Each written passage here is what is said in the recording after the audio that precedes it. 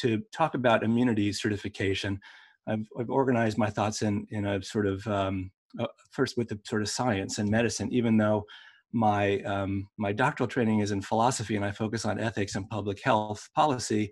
As Joel was saying, I have an undergraduate degree in molecular biology. So it's a long time ago, it's out of date, but I can pretend on the science. And among the things my colleagues who actually do know the science are talking about is before we talk about certification of immunity, we have to understand whether there is immunity. And so one prior question that needs to be resolved, and it's really a science and medicine question, is whether those who have been infected by this virus and recover have immunity from reinfection. It's obviously a basic and fundamental question that needs to be resolved. If the answer to that is yes, there's still a sort of an underlying basic question about whether everyone who's been infected has immunity. So there may be infections that are so subclinical, asymptomatic, that they don't provide sufficient antibodies to protect, but we don't know, of course. Then if there is immunity provided by recovery from infection, for how long does that last? That may be a function of both the way this virus works with our immunology, but also it may be a function of whether this virus is mutating, is changing over time.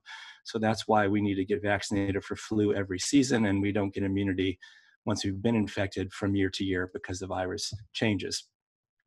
The last sort of basic scientific medical question is, even if you have immunity, and we know the answers to the questions that I've asked so far, and the answer is yes, you get immunity, and yes, we know that it works for some period of time.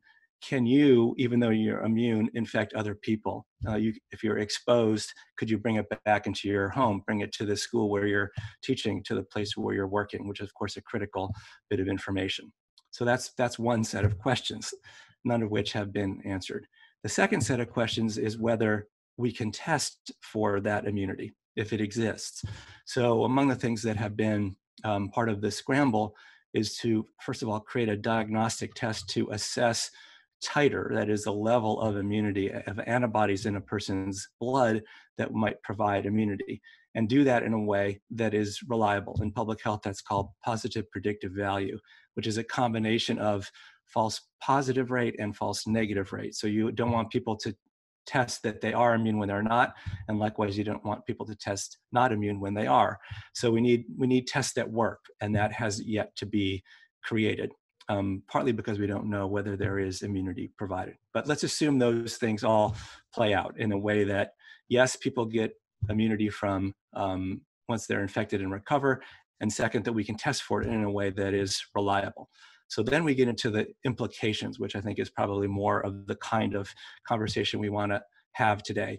And understanding this is all incredibly prospective, just in the way that Effie's remarks were, sort of try to think ahead about how certificates of immunity would be used.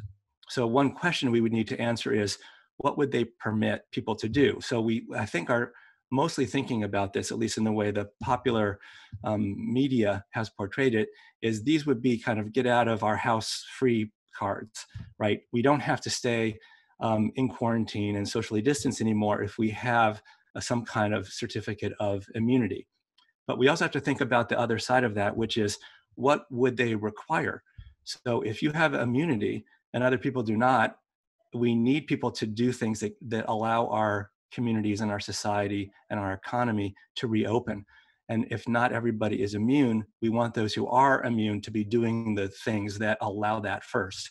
So that's actually a kind of different flip. It's not all about liberty. It's also about responsibility. You might have different responsibilities if you're immune than if you were not. Then we have to ask, what would the social consequences of this sort of permit be? So clearly it's a way of thinking about the fitness of some people versus the fitness of others. And when we start to talk that way, it starts to feel very potentially stigmatizing and labeling in ways that have had, of course, a horrible history in the world over time, in terms of some people being singled out because they were less fit than others, without putting too fine a point on it. Yesterday was Yom HaShoah, Holocaust Remembrance Day. So it's very reminiscent of the idea that we will label certain people as having a level of fitness that is greater than others, and somehow therefore more deserving than others. And that, of course, we have to somehow work against. So while there may be fewer restrictions for some who have this sort of level of immunity, we have to figure out how to help use that in a positive way for those who are not yet immune. And realize all of the conversations we're talking about are very premature, but even as they become less premature, there still be very, very small proportions of the population who will have been exposed and recovered, at least in the United States. And I think, well, really everywhere in the world. It's a tiny fraction of the population of any of the countries that are thinking about this. So, okay, all of those things would need to be addressed, resolved, um, prepared for.